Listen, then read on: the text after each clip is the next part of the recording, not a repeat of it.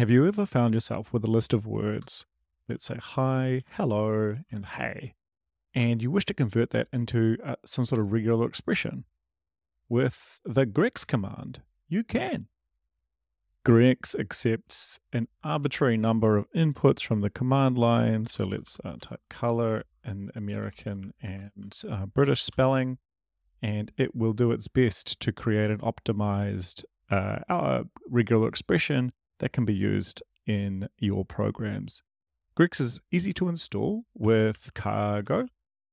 Install, and I add -- force to provide myself with automatic upgrades. Or lastly, the tool supports Unicode as well as accepting input from files and things like that as well. So if you've ever wanted to convert examples to regular expressions, Grex is the simplest tool that I've found to do so. Happy coding.